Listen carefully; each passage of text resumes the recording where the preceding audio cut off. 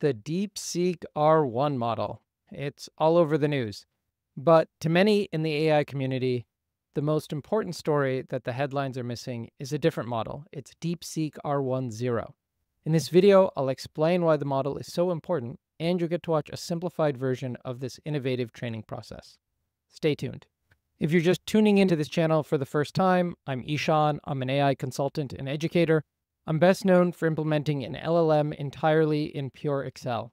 I use that Excel file to teach anyone who can read a spreadsheet how AI works. I'll put the link to the class in the description, but that's why this channel is called Spreadsheets Are All You Need. Okay, let's get started. So the first thing to understand is that when a large language model is trained on, say, all the text on the internet, it's not naturally a chatbot. All it knows how to do is complete the text it saw on the internet. So here's GPT-2 small, and if I just say first name, it comes back with first name, password, email. If I give it, say, another prompt, like, hello class. This is a prompt I use in my class. I thought it would say, hello teacher. Instead, what it comes back with is hello class foo public static void main string args. It's giving me Java code. Okay, what the heck is happening here? Well, we have to go into how the model is trained. What happens is the model is given pieces of text gathered from, say, the internet, and we'll take the last word or the last token and we'll chop it off. So in this case, we've got the phrase Mike is quick, he moves quickly. We'll chop off the last word or token, and then we'll ask the model to make a prediction, even at the very beginning of the training process, and it's not very smart at this point, so it predicts the wrong word. Might say Mike is quick, he moves bicycle. So we'll use an algorithm called backpropagation to adjust all the parameters, all the weights of the model gradually until it finally starts giving us the right answer. So instead of Mike is quick, he moves bicycle, it says Mike is quick, he moves quickly. And we'll do this not just for one sentence, we'll do this for large amounts of text. The problem is that at this point, all the model knows how to do is imitate what it's been given. It's just predicting the next word based on web pages on the internet. That's different from being a chatbot. The reason why the model is saying hello class foo is because it saw a lot of hello world examples with Java code and it learned to associate that. The reason why if I say first name, colon, and it then says first name, name, address, is because it thinks it's part of a form and it's just filling it out. It's just hypothesizing what type of web page it's in and then completing the rest of the text. So to go from something like GPT-2, which we just saw, it's referred to these days as a base model, to something more like ChatGPT or a chatbot or an assistant is a much more complex additional set of training, shown here in this diagram from The State of GPT, which was a talk by Andrej Karpathy. And I put the YouTube link here. I'll also put it in the description. Let me walk through what this process is at a high level. So first, we train the model to imitate text on the internet. We already saw what that gets us with GPT-2. The next thing we do is what's referred to as supervised fine-tuning. We train the model on examples of a helpful assistant. I have an example here from the alpaca dataset. You can see it's basically say, give me instruction for 3 tips for staying healthy. And the output is, A, eat a balanced diet, make sure you get plenty of fruits and vegetables, etc., etc. There's another one here. What are the 3 primary colors? The 3 primary colors are red, blue, and yellow. So we basically just give it lots of these combinations to learn on, and it's going to learn to imitate these much in the same way it learned to imitate the text on the internet. I want you to note, though, as you can see here, there's 10 to 100,000 examples that are being written by humans to train this model. So it's a lot of human work and labor. Then we get into the reinforcement learning from human feedback part of the pipeline. So the first part of this is we derive a scoring model from human-labeled data. Think of it like a teacher grading everyone's assignments. Except instead of a human, it's going to be another computer model, separate from our training model. So basically the way this model is created, and this is the examples from the Anthropic paper, is you ask the model to answer a series of questions. So here, for example, is questions around, I want to make pumpkin pie for Thanksgiving. And then you ask the model to come up with 2 different completions for it, and you choose and reject different ones. So here, this one's a lot better because it's telling us, grab this amount of sugar, this amount of puree, this amount of baking powder, put it in the oven for how long. Whereas the other version, not so great was basically like, bake some pumpkin pie and there'll be a recipe on the package. Not very helpful. Here's an example of harmlessness from the harmless data set. So this one's about alcohol, and the rejected one is basically go ahead, drink whatever you want here. And the helpful version says, hey, maybe you should think about a different way of managing your stress.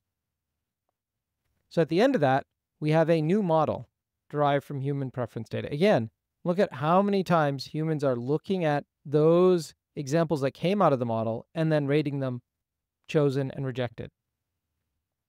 Then finally, we take that scoring model, that teacher model, although that's not the term we typically use, we use the term reward model, and we train the model again through a different training process that's not imitation to reinforce the preferences from the teacher or scoring model, and that's the last step here. And again, I want you to note how much human work has gone into this whole process. So to summarize, we start by training a model to learn all the text on the internet, and it learns a bunch of general purpose knowledge. Then we train it to be correct at a specific task by asking it to mimic examples of what we consider to be ideal outputs. Then we create a whole separate model of what we think humans would prefer, and we reinforce those preferences through a different training process at the very end called reinforcement learning. Okay, what did R1-Zero do differently? It basically took this part out, it took this part out, and it took this part out. And it basically went straight from base model all the way to a reasoning chatbot in one step. And I want to emphasize, the reasoning models are like OpenAI's O1, where they think before they speak, and they'll spend more time thinking to figure the right answer out. So how did they do this? Well, they took the base model, and they used a database of math and code problems. They fed that into the base model and asked it to answer those questions. And for each answer, they asked it to generate multiple versions of the answer. And then they would score each of those answers. Now, normally, that scoring could either be done by a human or a carefully constructed model based on human preferences. But because these are math and code problems, the answers are easy for a computer to score. It can easily check if there's a right answer. That makes this process a ton more scalable and reduces the amount of human annotation we need. Then they adjust the weights in order to reward the problems that were correct or the thinking patterns that were correct, and update the weights of the model so it's a little bit smarter and better at those answers. And if you repeat this process a ton of times, eventually you end up with a reasoning model. And you can actually see this in the paper right here, where they note that all of a sudden the model got smarter. It just started saying, wait, there's an aha moment that I can flag here. And it suddenly has realized it can change its thinking and go evaluate other options than where it's headed.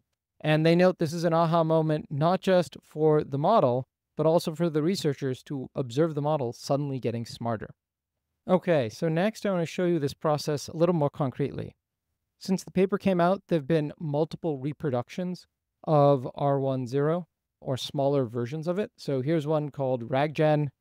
Here's another one called TinyZero. I'll put the links for these in the description. I'm going to use this one from Will. I like it because it's really simple and straightforward. It cheats a little bit because it uses an instruct model instead of a pure base model, but it gives you a sense of the idea. I've put it inside RunPod, and I'll just walk through the code, and I've changed it slightly. The first thing it's doing is getting a bunch of questions from this data set called GSM-8K. We're going to see what these questions look like. And then I've logged all the information about what questions it's asking, what reward it gave it, to a CSV file that we'll take a look at in a bit. But basically, it's got a set of these reward functions that are looking at the answer, and they're judging it by some clear, objective, simple criteria. So here, for example, it just judges if it's answering it in the right format. So at the start of this, we basically give it this prompt, respond in the following format. Put your reasoning here, put your answer here, and then we check if it matches that format. There's another reward function that's checking for XML tags and just the count of them. There's another one checking if the answer is a digit or not. I've taken this one, which checks if the answer is correct, and then logged out essentially what the results are. So you can actually see that below. That's what all this is.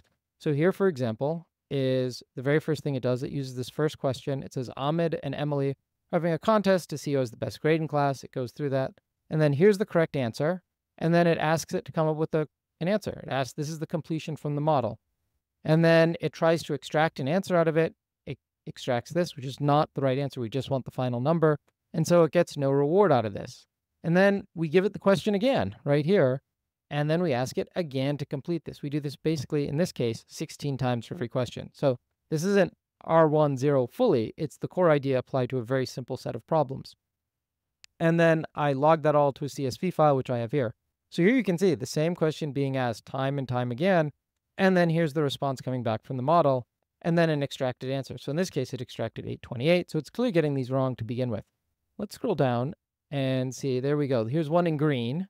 And we see that what it's finally figured out how to do, here's the response that came back from the model. It finally started using these answer tokens. And it's got the right answer here, 900, which we know from our database the correct answer is 900. So we give it a reward score. So this is the first time, or maybe one of the first times we get a reward.